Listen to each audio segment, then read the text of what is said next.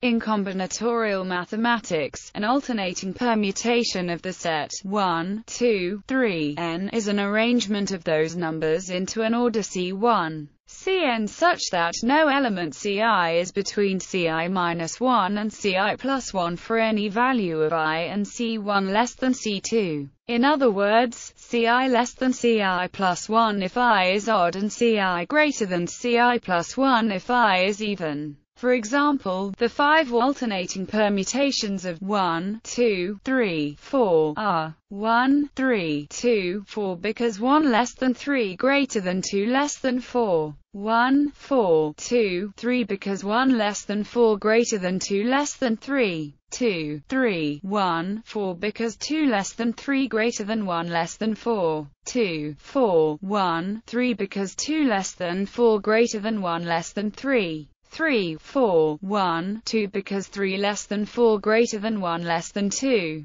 This type of permutation was first studied by Daisy-R. André in the 19th century. If the condition C1 less than C2 is dropped, so we only require that no element Ci is between Ci-1 and Ci+1, then the permutation is called a zigzag permutation. By exchanging 1 with n, 2 with n-1, etc. Each zigzag permutation with C1 greater than C2 can be paired uniquely with an alternating permutation. Related integer sequences. The determination of the number of alternating permutations of the set 1, n is called André's problem. If zinc denotes the number of zigzag permutations of 1, n, then it is clear from the pairing given above that zinc equals 2, and for n2, the numbers n are known as Euler zigzag numbers or up-down numbers. The first few values of n are 1, 1, 1, 2, 5, 16, 61, 272, 1385, 7936, 50521. The first few values of zinc are 1, 1, 2, 4, 10, 32, 122, 544, 2770, 15872, 101,042.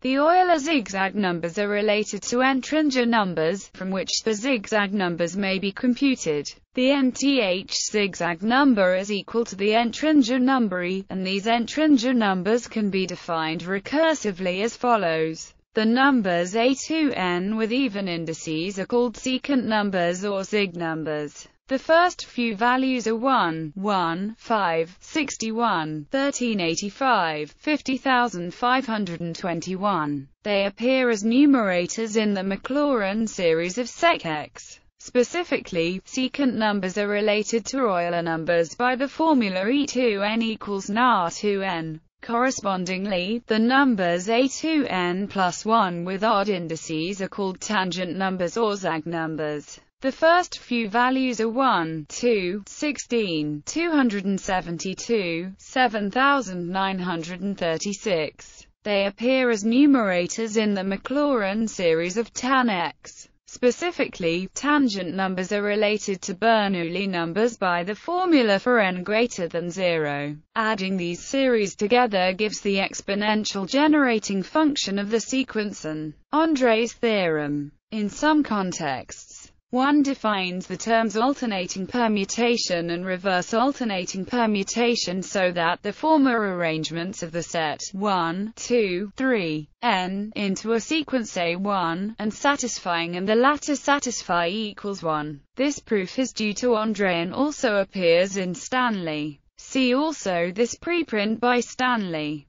The principal combinatorial result that we need is this identity. The proviso that n1 is crucial. A proof of this combinatorial identity runs as follows. To choose an alternating or reverse alternating permutation of the set 1, 2, 3, n plus 1, we choose a subset of size k of the set 1, n, then choose a reverse alternating permutation A1, ac of the set 1, k, then choose a reverse alternating permutation B1, Bn-k of the set k plus 1, n. Then the permutation is either alternating or reverse alternating. the number of ways to choose a permutation of 1, 2, 3, n plus 1, that is either alternating or reverse alternating, is 2n plus 1. And the number of ways to complete the sequence of steps above is this needs to be done for each possible value of k to get a complete list. Hence we sum from k equals 0 to k equals n. This completes the proof of the identity.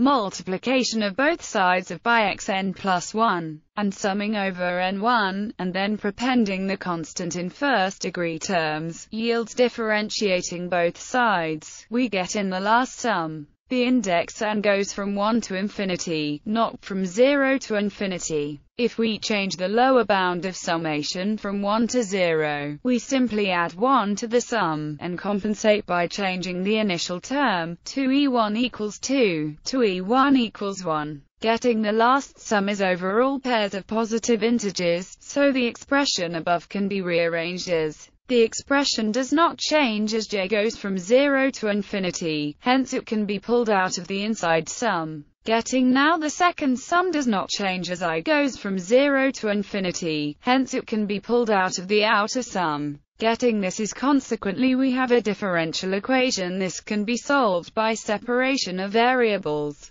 Getting we have an initial condition f equals 1, so we have finally a standard tangent half-angle trigonometric identity gives us. This completes the proof of Andre's theorem. Citations: Jessica Miller, J.A. Sloan, Neil E. Young, A New Operation on Sequences. The Boost-Ruffeden and Transform, J. Combinatorial Theory, Series A 76-44-54.